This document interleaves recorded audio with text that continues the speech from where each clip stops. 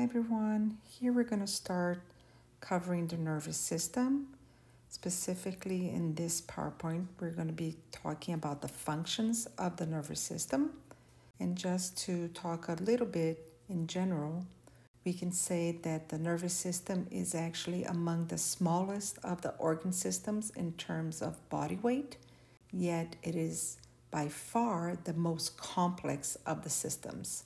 And although it is often compared to a computer, the nervous system is much more complicated and versatile than any electronic device, as you might expect.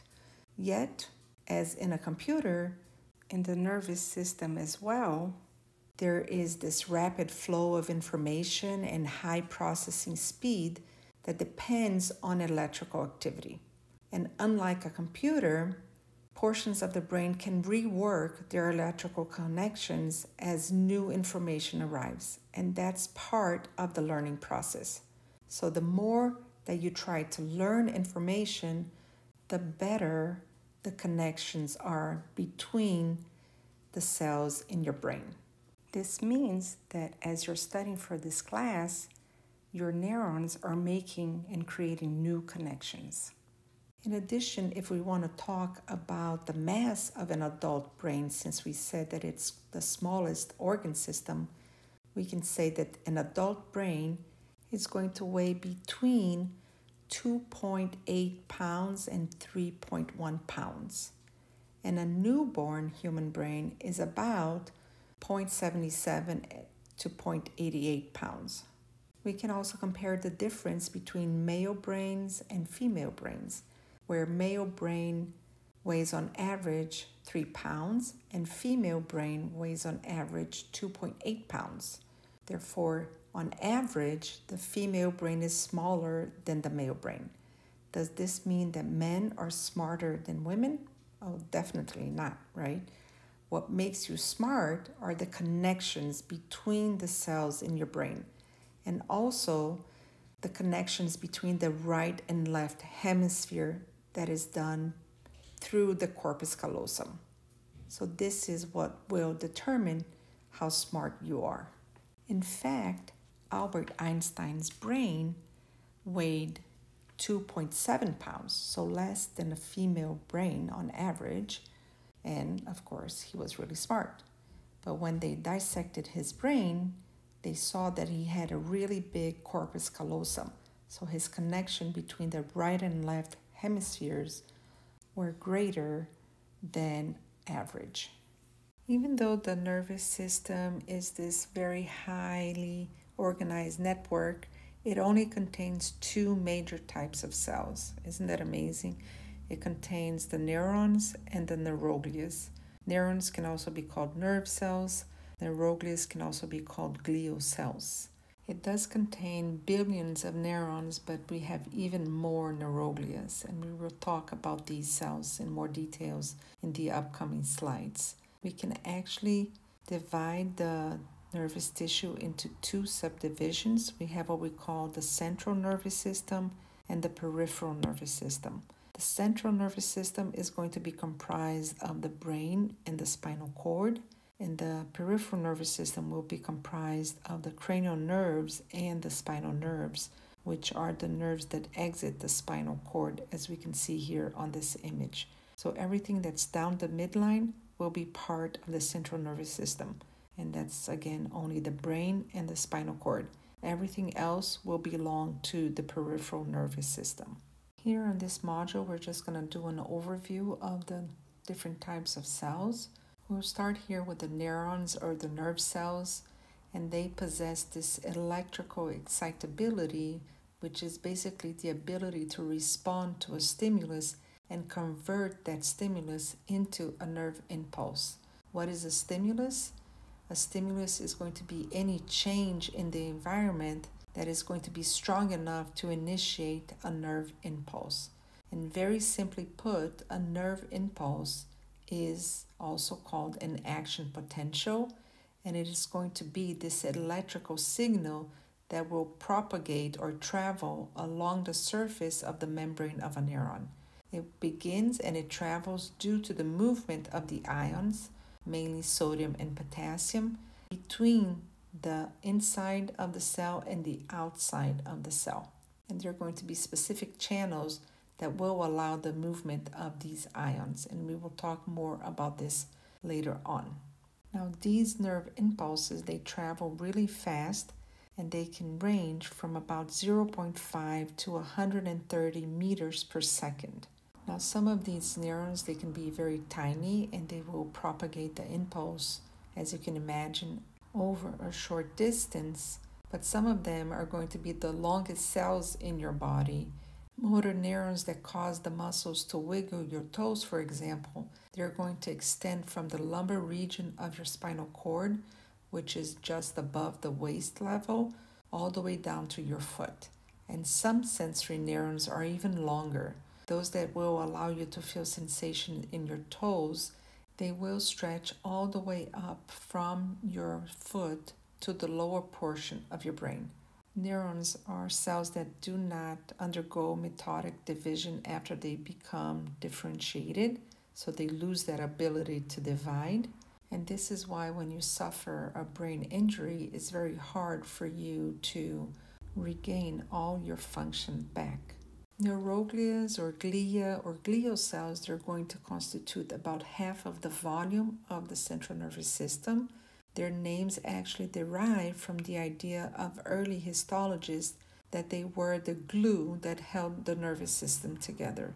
So that's why they're called neuroglia. We now know that the neuroglia, they're not merely these passive bystanders, but they're rather active participants in the nervous tissue function. And generally, the neuroglia, they're going to be smaller than the neurons. And as stated previously, they're very much more numerous than the neurons. In contrast to neurons, the glia, they do not generate or propagate the nerve impulse, and they have the ability to multiply and divide in the mature nervous system. In cases of injuries or disease, the neuroglia, they will multiply to fill the spaces that was formerly occupied by the neurons.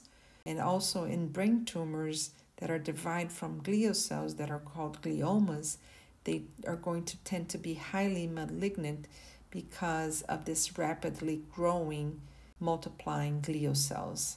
We do have 6 different types of neuroglias. 4 of them are going to be located in the central nervous system, and these are the astrocytes, the oligodendrocytes, the microglia, and the ependymal cells. And 2 of them are going to be located in the peripheral nervous system, and these are the Schwann cells and the satellite cells. We will cover these cells in more details in another learning outcome, but in general, the main function of the neuroglias are to support, nourish, and protect the neurons.